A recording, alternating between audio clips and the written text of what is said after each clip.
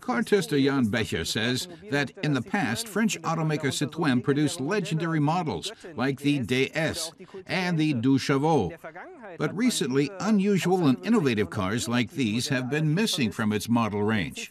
The C4 Cactus aims to change that. Its novel approach sets it apart from its competitors. Is this the next French Revolution?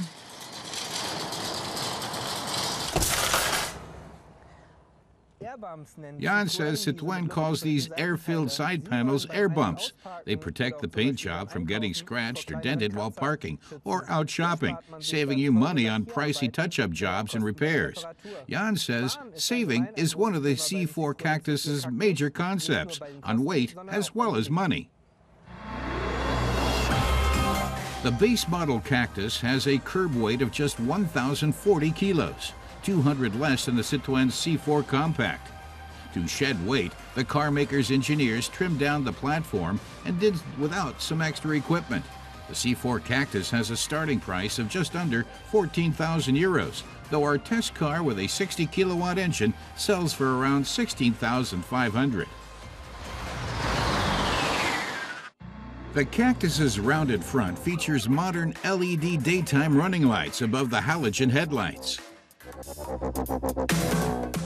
30 air bumps on the sides, and 2 at the front and back provide protection from dings and scratches. Citroen has also replaced traditional wind-down rear windows with pop-out ones. That alone makes the car 11 kilos lighter. The rear seat bench only folds down in one piece, which Citroen claims saves another 6 kilos. Jan says that for its relatively small price, you can't expect real leather upholstery, but he feels Citroen has managed to give the Cactus's interior a high-quality feel, mainly through the use of different surface materials. He says everything's very minimalist and focused on what's important. He especially likes the luggage strap door handles together with the aluminum door openers.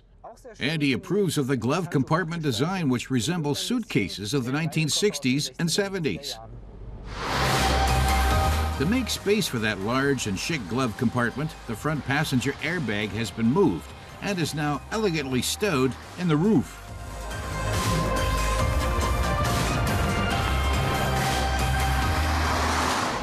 Jan says the 2 modern displays at the front contrast nicely with the retro luggage look, though the first display only tells him his speed and how much gas he has in the tank.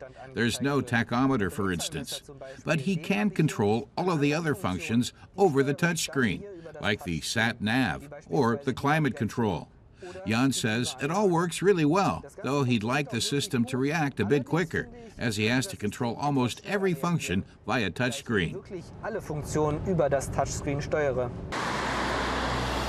Citroen has found ways of saving on cost, weight, and resources on even the most banal equipment, like the windshield washer system. Called Magic Wash, its washer jets are fitted in the tips of the wipers to provide a bead of liquid rather than a spray, so there's no loss of visibility when washing. The system saves on window washer fluid, too, so the fluid reservoir can be smaller and therefore lighter. But how does the C4 Cactus drive? Jan finds the steering very smooth and the suspension quite soft, so you barely notice when you go over bumpy roads, though the suspension is a bit too soft for his taste.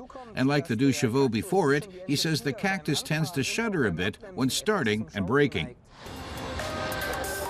So maybe it's not the automotive revolution we've been waiting for. Jan feels what's really special about the C4 Cactus is that Citroen has built a back-to-basics car. It has few bells and whistles, but doesn't scrimp on comfort either. It's packaged in a fresh design at an affordable price, so the Cactus C4 could be called a mini revolution after all.